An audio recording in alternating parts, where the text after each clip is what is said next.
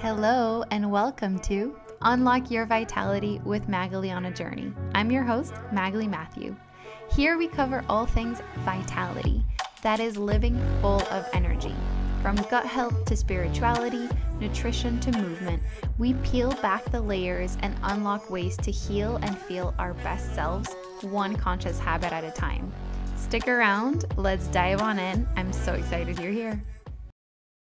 Hello, everybody, and welcome to another episode of the show. I'm so excited this week. We have a very special guest on, Olivia Cimet. Olivia is a wellness coach and influencer who is on a mission to promote body positivity and empower women to love themselves and be confident AF. I love that. Her message of body positivity encourages women to embrace their bodies as they are, to love themselves, and to focus on self-care rather than striving for unrealistic body standards. Olivia, thank you so much for being here and welcome to the show. Thank you for having me. I align with everything that you do, and so it's such a pleasure to be here right now. Thank you. Yeah, it's been awesome to support each other in our journeys through social media and in real life. So let's start. How did your wellness journey begin for you? That's such a good question. Thank you. Well, my story really begins, everyone that knows me now knows that I'm all about health and wellness and healthy lifestyle and body positivity, but it was not always that way because when I was 12, I moved from my country of origin, from France, to the Middle East. And when I arrived in the Middle East, it was a new language. I didn't have friends. I missed my close family. And I just felt really lonely. And back then, everything that I knew was ripped from under me, like literally. And so as a result, I turned to food for comfort, to comfort my loneliness. And that's how it was during my teenage years. I was just, feeling lonely, feeling kind of like in that bubble of where I was turning to food and I was just unhappy. And over the years, later on, when I reached like 19, 20 years old, there was that day when I went to the mall. I was shopping around. I was super excited to shop. And I went to the fitting room. And as I was trying outfits in the fitting room, nothing fit. Nothing. And in that moment, in that fitting room, I just felt I had like that wake up call that I had to do something to feel better in my skin. And that thing that I needed to do, I thought it was like, losing the weight, which, really helped me in terms of like feeling better in my skin, feeling better in my body, not being out of breath after like 15 minutes. And then I started that journey, changing my habits. I reached out for help. I hired a health coach. And that's when really I started shifting my habits of like, not necessarily removing all the unhealthy food and like going super hardcore, but really just introducing new type of foods that I was not used to eat, so vegetables and healthy carbs. Like, I was not used to eat this stuff. And so over the next few months after working with that health coach, I started losing weight. I started feeling better. And even though I felt better in my skin and I reached my weight loss goal, which was, I lost 70 pounds. So wow. Yeah, I started exercising, eating better, and definitely saw a difference in my body. But I still felt like that I was missing confidence. I was still having those feelings of feeling unworthy, feeling like I couldn't express myself fully. I had like deep rooted kind of like issues that I thought the weight loss would help me. But then I realized that was not really the solution. And so that's when really my wellness journey really started. It was after the weight loss journey and really going to the root cause and really tackling the mindset side of like my thoughts, my self-talk, going with a therapist and starting journaling and doing all of that stuff. And so today I'm a new person, I'm way more confident. I feel light. I feel free. I feel like I can express myself.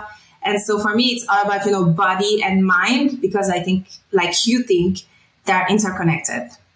Yeah, 100%. I love that. And I mean, thank you for sharing your story and painting that picture of like you in a fitting room and nothing fitting, because I'm sure we've all been there at some point or another. And I love also how your journey started with the physical and that weight loss, but then you realized that actually the mind hadn't changed, right? Throughout even losing the weight. We'll definitely go into mindset, but before we do, what advice would you have for somebody who's maybe back there at the fitting room where you were and who's looking into or wanting to begin their weight loss journey, but who feels really intimidated, who feels like they're not going to reach their goal? How would you advise them to start? Oh, that's such a great question. Thank you.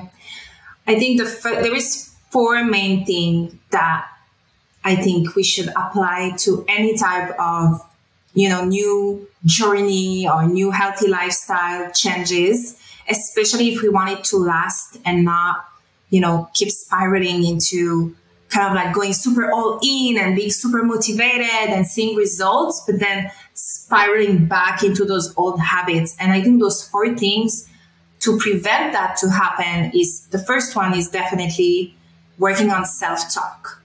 Because self-talk, it's really asking yourself that question, like, why do I feel intimidated, right? Is it because I think it will take forever, Because usually that intimidating voice is kind of like our ego that compares all of our previous experiences and is like, you already failed so many times. There is no way you're going to be able to, succeed this time. And it's kind of like an automatic system that we fall into. So I think first, really starting to watch our self-talk and intercepting those moments where we have that nagging voice that is intimidating, right? When we have like those moments where we doubt ourselves, and just noticing and naming it is enough. We don't have to like try to battle against it, or just being aware, because awareness is the first step. And I'm sure you agree with that, right? The second one is definitely incremental improvements, and really starting small. I know that as much as, we want to change and we want to transform and as much as we are motivated, it is proven by research that starting small is what makes it sustainable. And so really making it, instead of going every day for, an hour or even 30 minutes, how about, once a week for 15 minutes and then increments from there and start adding, another 15 minutes the second month, and maybe once a week and then twice a week. But just really starting small is a recipe for success in any type of goal that you set, right? Like same for myself. And I tried, as much as sometimes I want to go all in, I'm like, if you want to keep consistent, if you really want to stick to it, like, don't burn yourself out and try to like going slow with it. Yeah. Yeah. For me, the book Tiny Habits by BJ Fogg really helped me understand that, like really, really slow. And then having like a trigger before that. I love it. I think it can be applied obviously to weight loss, but really to anything. I love that. Yeah, definitely the trigger thing for sure is helping with habits. I agree with you.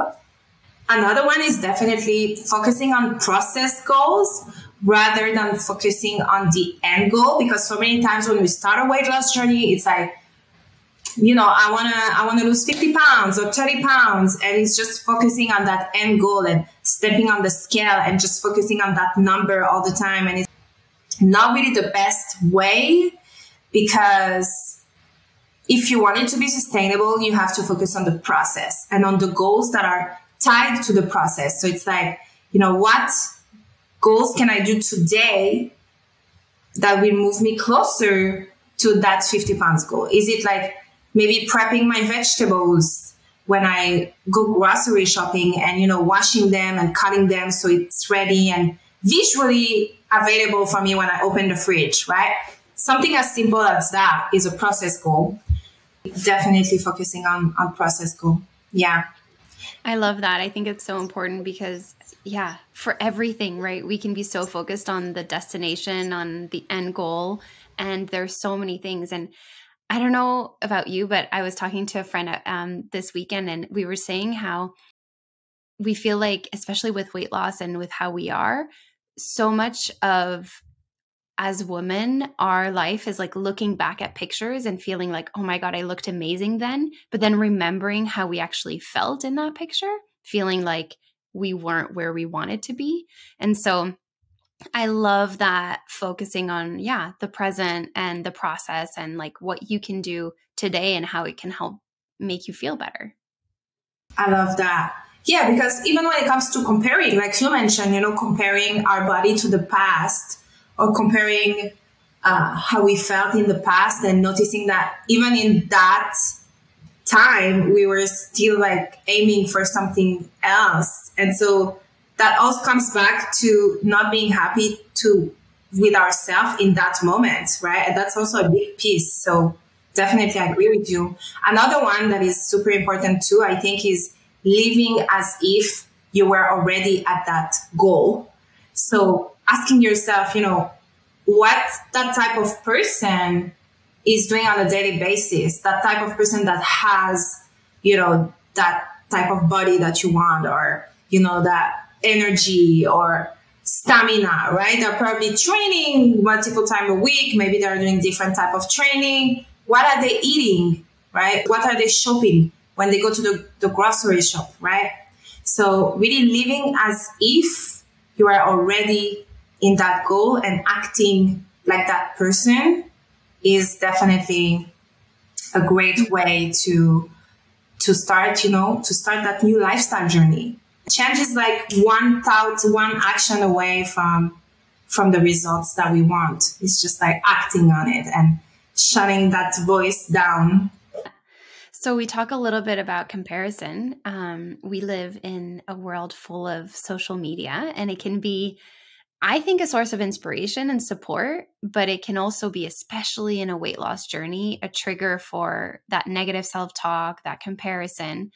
How can we use social media in a positive way when it comes to body positivity and weight loss? Because social media, like you mentioned, it can be a source of inspiration, but let's not forget that it also drives a lot of mental illness and suicide rates in today's era. And that's because, first of all, I was that type of person that was scrolling on social media and that had unrealistic standards. Like, I would definitely save like those pictures of like fitness models.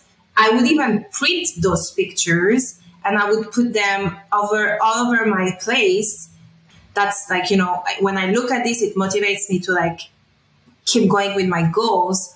But it was actually doing the opposite, because subconsciously what it was making me feel like unworthy and that I was not enough, that I was not enough right now, which is something that I healed now. But I think that 97% of the women feels inadequate. That's from a research. And they feel inadequate because they can't meet those images that we see on social media.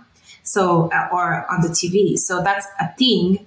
And when it comes to social media, I think my best advice is to start tailoring your social media and start pressing the unfollow buttons to any type of accounts that makes you feel like you're not enough, or, those accounts when like you look at this picture and you're like, oh my God, I need to do a diet right now. Like, I need to hop on a diet, or like something is wrong with me. Like, look at them, right? Anytime that thoughts pops up, at least for me, that's what I do now. I just unfollow and I just tailored my whole feed with people that inspires me, people that, are motivating, people that are body positive, because that's what I want to see. I don't want to see like unrealistic bodies that are going to make me feel like crap, Yeah. We'll definitely share your social and everything also for people to follow you, because you're really embodying that, like, through your social media. It's definitely a source of inspiration and a source of like, motivation for people to keep going, for people to tune in, whether it started from body positivity, but also now like so many tips around mindset. So that's really beautiful. Thank you. Thank you. I appreciate that. Yeah. So let's go into that positive self-image. What are some tips for people that want to develop a positive self-image, improve their self-esteem. Yeah. What are some of the tips that you've encountered that have helped you? Yeah, that's definitely a process, by the way. So the same way it's a process to go on a weight loss journey or to adjust to new healthy lifestyle habits, right? It's still also a process to adjust to feeling good in your current body. It starts with acceptance, right? I think that's the biggest one. And I was literally learning about how to accept my body. And it was really hard, especially after, so I have a 2 years old now. During my pregnancy, and it was a COVID pregnancy because I was pregnant during COVID, I was definitely like having a bunch of cravings and turning to food for comfort again at some times for sure. And so I gained a lot of weight plus the pregnancy. So my body completely changed during the pregnancy. And so after the pregnancy, the first few months, it was really hard for me. I just really struggled, you know? And so I started that process of like body acceptance. And that's something that I really embody now and that I implement with my coaching clients too, because even if I coach them on like fitness and like those body goals that they want to reach, it always starts with acceptance, even if you want to change your body. And it's a process. It takes time. And for me, it was really about accepting that I have things that I don't like about my body, and I accept that. Like, I'm okay with that. You know, I'm okay that I have my lower belly a little bit like hanging. It's okay. Like, I'm okay with that. Before, I would not be okay with that. I would fight it.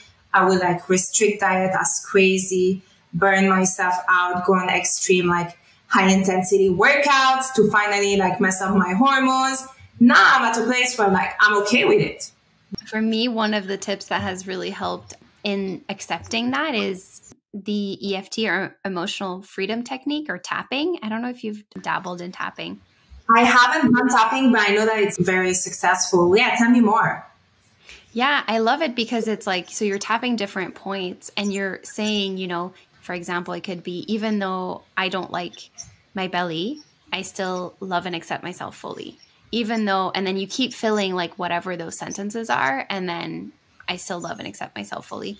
It's such a beautiful like technique to help you have that mindset shift and really believe what you're actually saying. Because at the beginning, we all know that even though we say those things, we don't really believe them yet.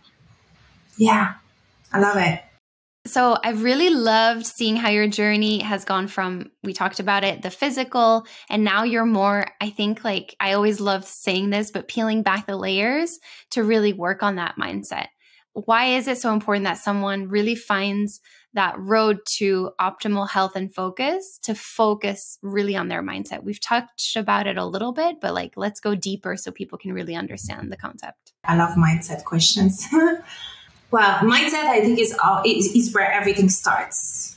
Our internal reality, our thoughts, everything that is going on inside, always going to reflect our outside, our external reality. And another thing is that our mind always compared to the past. So it's really important because if in the past you try different, like new healthy lifestyle journey and you quote unquote failed. I don't like this word because I don't think there is like failure. There is always a learning experience from any situation. But yeah, I mean, if you didn't reach your goal for any reason or you spiraled back and you never get to like reach that goal of yours, I think that the mindset part is crucial because our mind tends to compare to the past all the time. That's a coping mechanism. And so it always goes like, oh, you failed, so you're probably going to fail this time too. And then it prevents us from reaching our full potential, from reaching our goals, from, you know, breaking through those type of thoughts. I think the mindset is key. I think this is where it all starts. And again, so we touched on like self-talk, which is a huge part of mindset. Really like having realistic expectations is a huge one too. And that's a big part of mindset, like being realistic, you know, of what do you think you can achieve and how you're going to get there. Yeah. And also the fact that it takes time, as you said earlier. I think we're so used to like wanting a quick fix. And there's so much in the wellness space that's like, here's this pill or this new shake or this new thing that's going to like change everything. But actually that's a lot of BS, honestly, a lot of the time, but also, and being aware of your thoughts and slowly being able to change them also takes time. Yeah, so true. Yeah, being realistic, I agree with you. And really noticing those thoughts on a regular basis, whether it's through just being aware, and not judging, again, just being aware of the thoughts that are going in our head. But for me, what really, really helps, and I know you're you're big into that too, is journaling. For example, these past few days, I had a lot going on in my head, like with my thoughts. And I was really overwhelmed with those thoughts. And I was like, and usually the thing with mindset is that most of the time it's repetitive. We repeat the same thoughts over and over again. So it's like we have 60,000 thoughts. They're all like super repetitive and they go like on loop. So the goal is really to break that loop and start shifting that neural pathway and build a new neural pathway, which is a workout for our brain.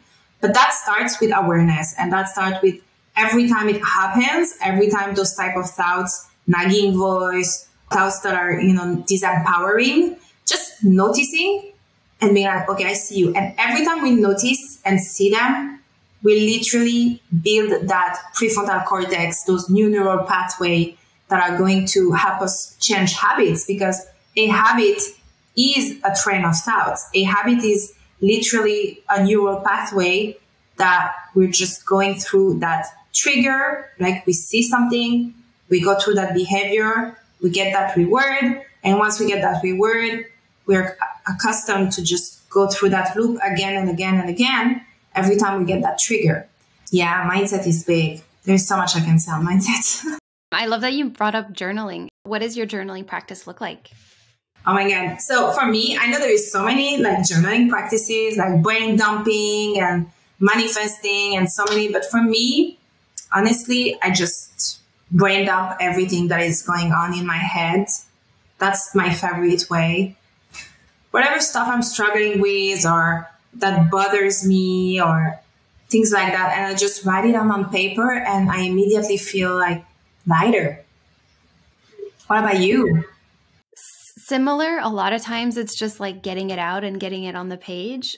Especially sometimes when I'm really stuck in a negative pattern, I'll actually push myself to write like 10 things I'm grateful for or practice gratitude in that way, just to like help me snap out of it. Because I've also found myself in the past continuing in that spiral, even if I journal and even if I like get it out on the page. So sometimes helping me shift into like a more positive without disassociating, without, repressing and pushing things down, but just sometimes we need to like a little shake up and being like, hey, life is actually really good too. Yes, these things are really hard and they're real and I want to deal with them.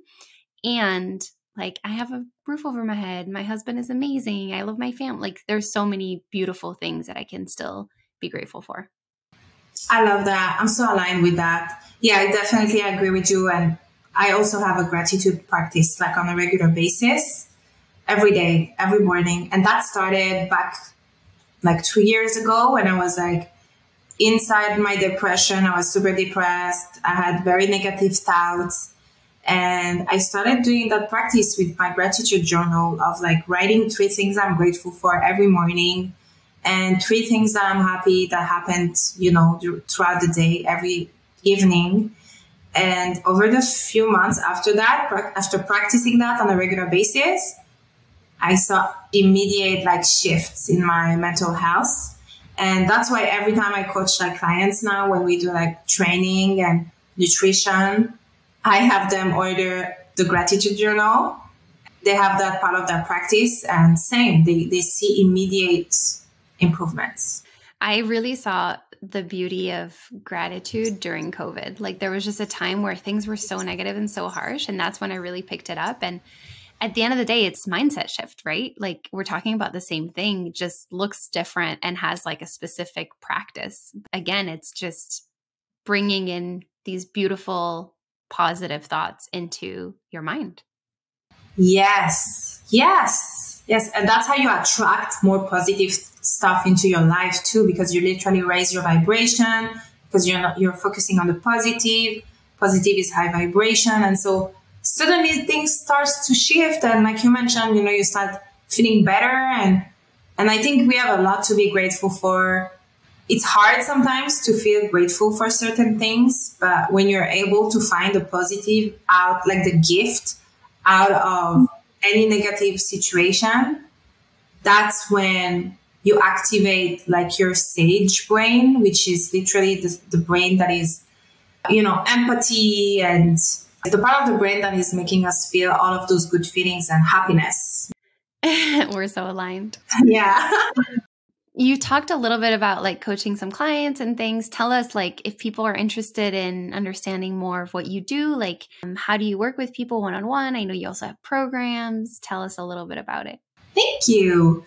Yeah, I do offer one-on-one for anyone who's looking to more like fitness regimen with nutrition and mindset. So it's kind of like the whole shebang.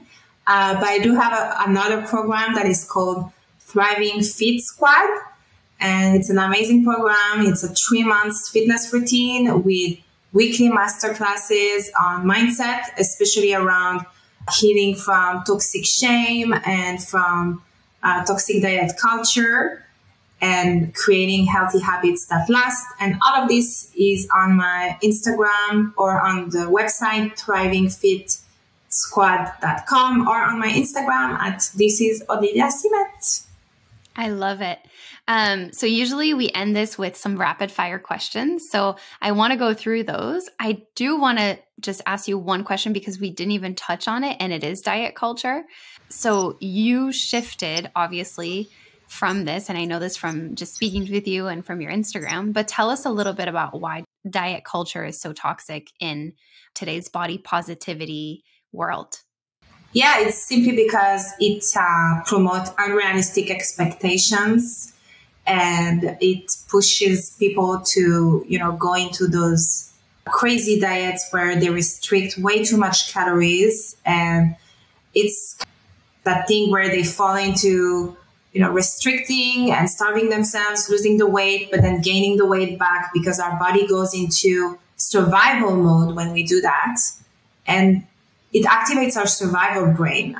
We are built for survival as human, right? That's what we're built to. So even if we go on a crazy diet and it works for us, it's not usually working for a long time because we're built for survival. And it's the reason why we usually go back all out when we restrict way too much.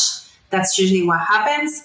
And so for me, diet culture is just aiming for unrealistic body standard and unrealistic expectations.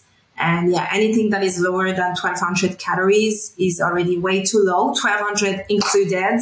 And when I start working with clients, they are able to lose weight by eating more, not eating less, because they're literally not able to lose weight because their body is under too much stress from not having enough calories and from their body having adapted to that too low caloric intake.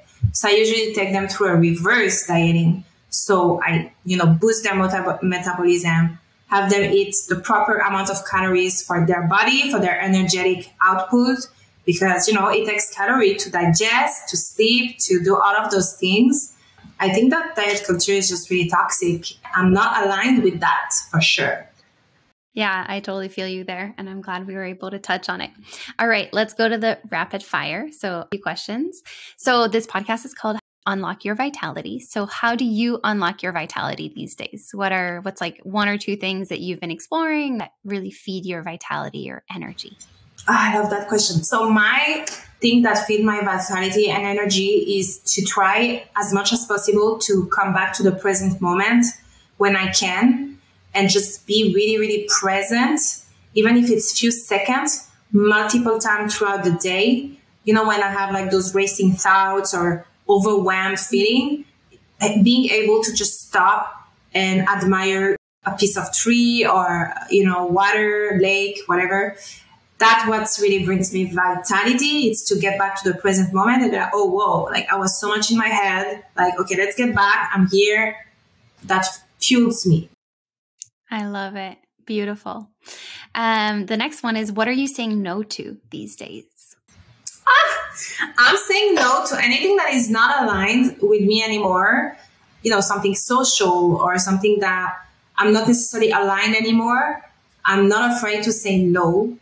I literally took a course on how to say no because before I would be a people pleaser. So I had to go through how to say no confidently and really say the word no so it's clear, but not in a mean way, in a cool way. And so, let's not forget that when we say no to something, we say yes to something else that, might bring us more happiness and be more aligned with what we are supposed to do. Exactly. I love that. What is on your nightstand? On my nightstand? My gratitude journal and my water bottle. Love it. And then the last one is, if you could go back in time and give your younger self one piece of advice, what would it be? Oh, that's such a good one. It would be the universe got your back. Don't stress too much because it's all about cause and effect and you can't control anything. I love that. That's beautiful. Olivia, thank you so much. This was such an empowering conversation. I'm sure our listeners are going to love it. So thank you. It was so good to have you on. No, thank you. Thank you so much for having me in your podcast because I love you and I love your podcast. And I'm so excited to listen to this podcast and to see you again in real life too. Yes, I love you so much. Thank you. Thank you. We'll see you guys next week. Bye. Thank you. Bye-bye. Thank you so much.